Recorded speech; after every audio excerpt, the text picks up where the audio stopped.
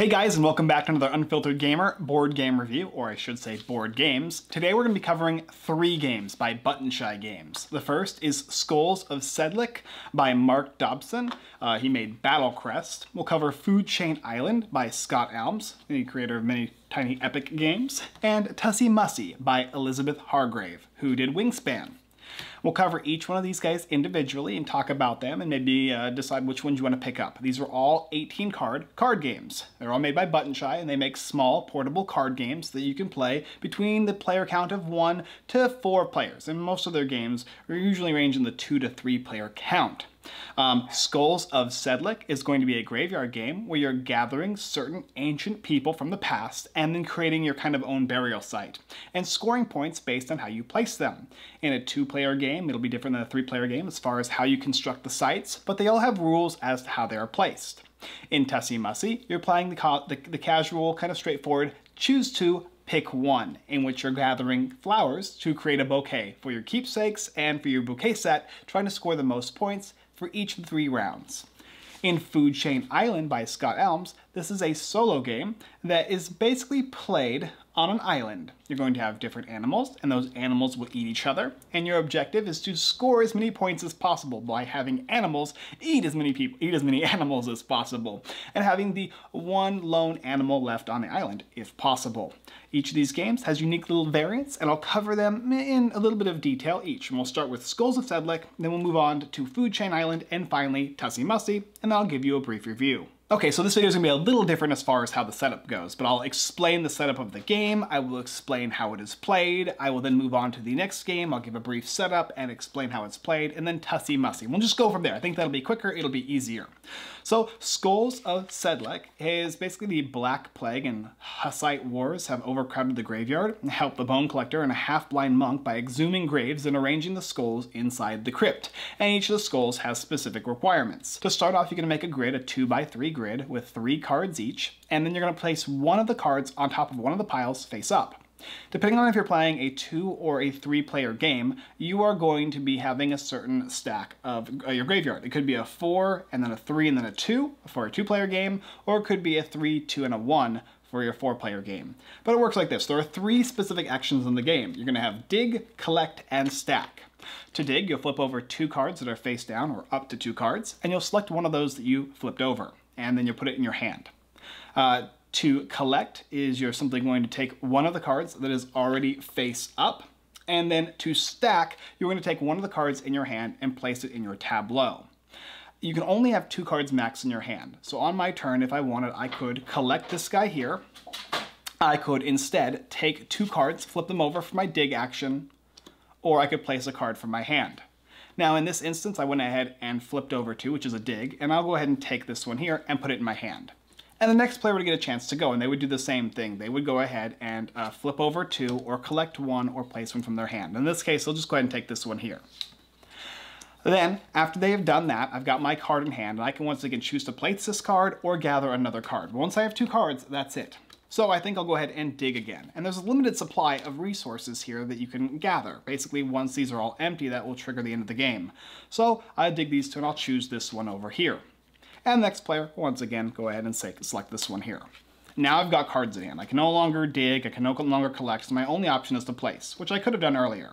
And I go ahead and place this guy at the bottom of my rows. Once I've placed this guy, it's set there forever. Now, like I said, we'll just do an example of a 4-player game. So in this case here, my grid at the end of the game is going to look something like this.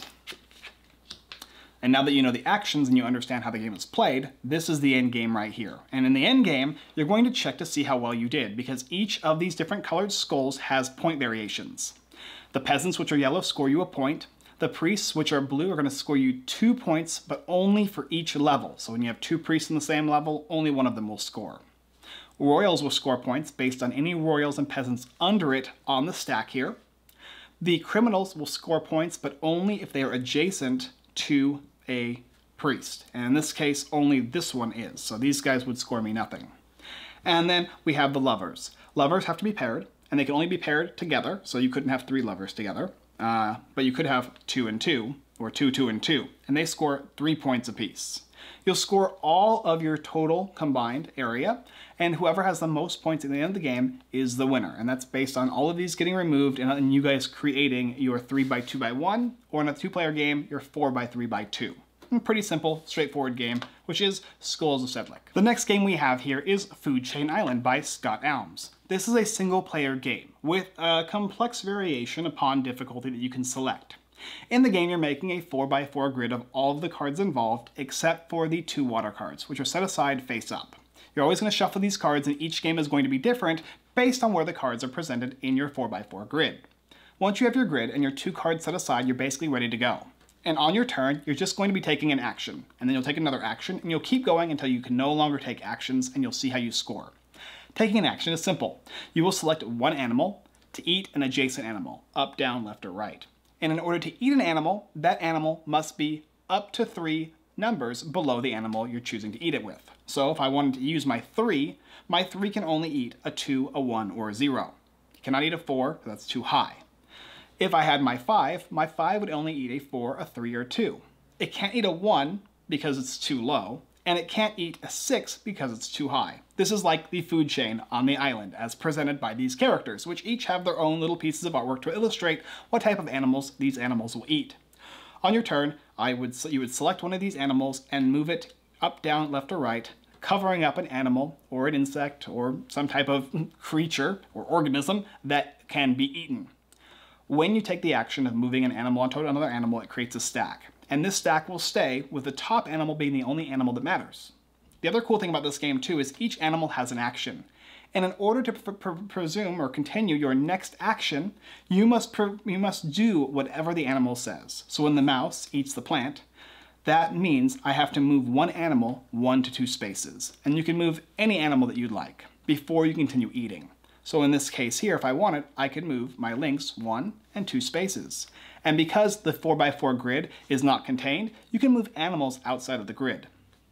After I've done whatever the animal says, regardless of whether I like to do it or not, I can then presume to continue to play the game. And I would then likely select another animal to eat an adjacent animal and take the action. Move one animal up to 2, one animal 2 spaces. So I could go ahead and move this guy 1 and 2. And I'm done with that, so I can continue eating. So I could choose to have this animal eat this animal and swap the locations of 2 animals. So I could then swap these guys here. And you're just going to keep going like that. And your objective is to create just 1 stack of animals, which is actually very challenging because each animal has their own unique abilities. Luckily for you, you have these little water cards, the whale and the shark. At any point on your turn, you can flip these guys over and use their abilities. The shark will let you flip it over, move an animal 1 space, and then it must eat. And the whale will just simply let you move any one animal to any other location. When you use the animal's abilities, like I said, make sure they're flipped over. You cannot use them again for the remainder of the game. And the other cool thing about this game too is there are variations. If you want to make the game a little bit more complex, you can either A, remove these water cards, or B, change the style of the grid. And there is a variation on ways you can do that by creating a 4x3 and then adding 2 to each side in the very bottom, or making an 8, etc., etc. But yeah, it's a solo game. You can play it cooperatively together and choose how you want to utilize the cards and how you want to move the animals. But in general, this is a solo game all about trying to create 1 stack of animals that have met the food chain requirements. The next game we have on the table is Tussie Mussie by Elizabeth Hargrave. This is a game that plays up to 4 players, I believe. And it is going to take about 30 minutes because this is a game that actually has rounds to it. And the way this works is one of those games where you may or may not have heard of this type of a game, but it's called an I pick and you choose.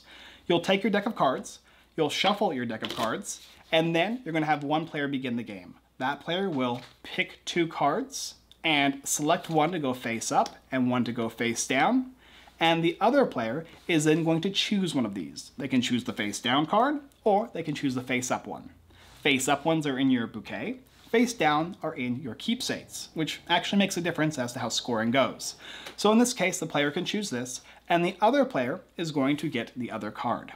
And this will then pass to the next player, and the next player will take 2, look at those 2, and then once again, choose a face up one and a face down one. And now the next player will get a chance to choose. Do I want the face up or the face down? And you can select either or.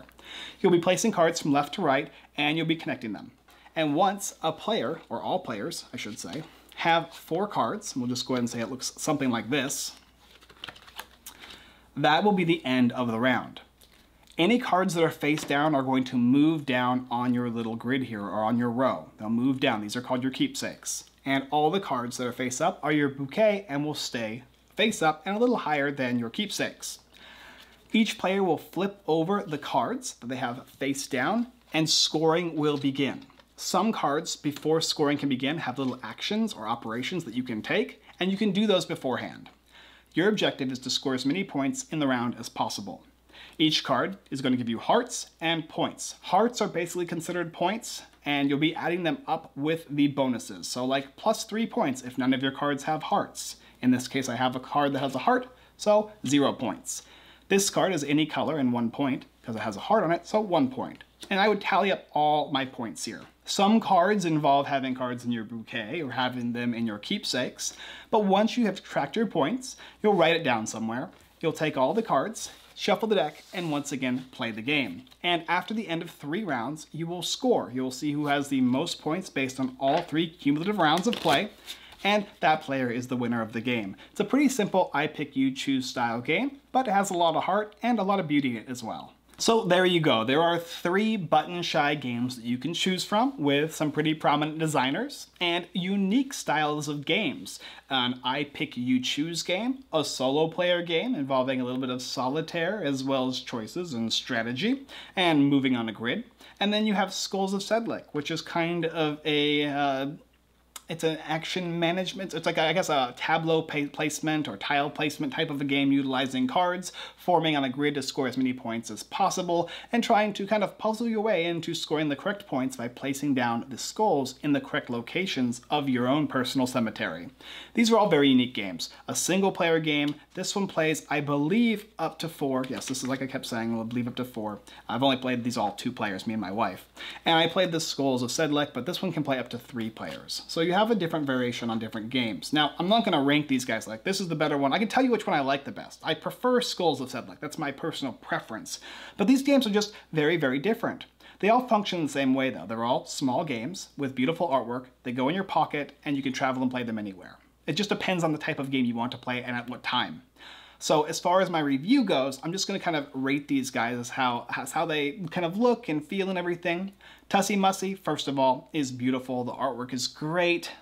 This game is really straightforward, really simple to play. It's easy to understand the difference between a keepsake and a bouquet, the different colors and the range of values, scoring points. Some cards are a little better than other cards, and I do terribly at this game. So when I play this game with my wife, I generally lose. I did win last night though, however, so that was good. Maybe it made me like the game a little bit more, but in general, I'm just not very good at these games. I'm like nervous as to what you have to choose, what you pick. The interesting aspect to me in this game is there's a card face down and one face up. And what card does my opponent want me to take? Is it the obvious choice, or is it the face down one? Or do they want that one? What do they have on the field? What have I given them, and what do I know I've given them?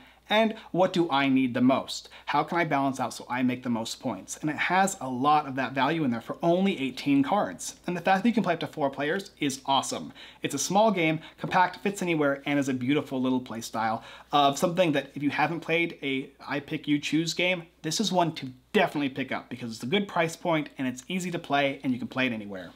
Food Chain Island.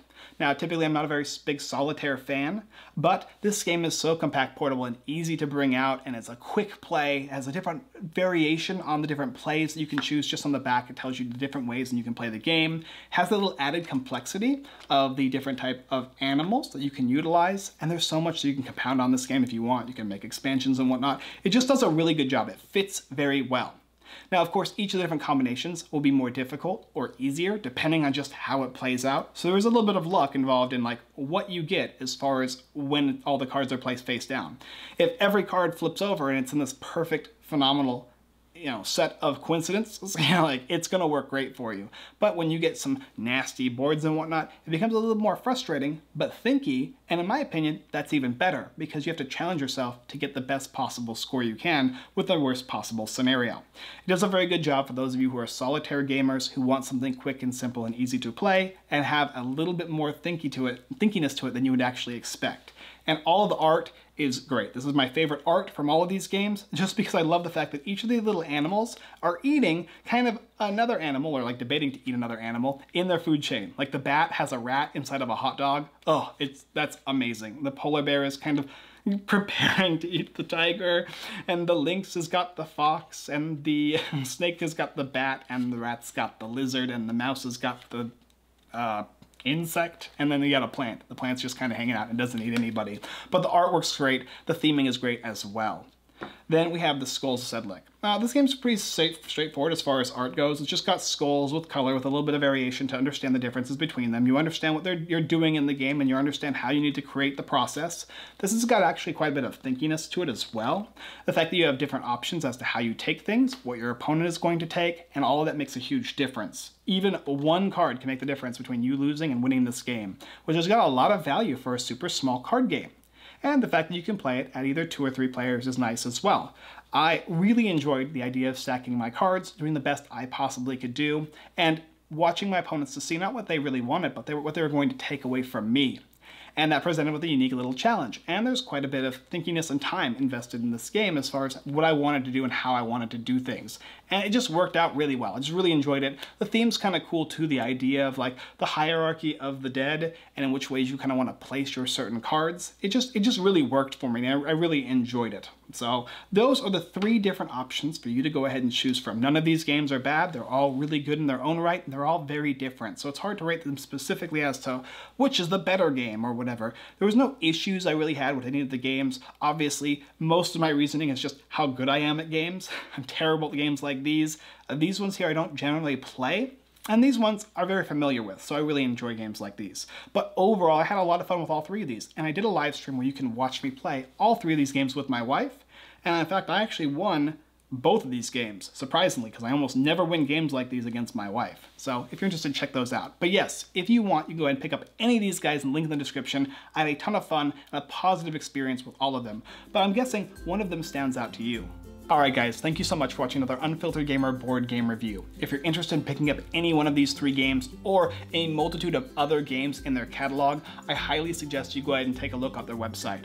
I'll also be doing a few other videos with them because I've got a full set of Agropolis and Metropolis and all these other little cool bonus games. I'll have another review coming shortly because I played these recently and I really enjoyed them. I wanted to do it while it's fresh in my head, and I just had a lot of fun with these. Our live streams are every Sunday and every Wednesday. Wednesday is our Whatnot, and Sunday is our Twitch, YouTube, and Facebook, where I literally play games just like these, and you can watch us on either platform at 6:30 p.m. PST.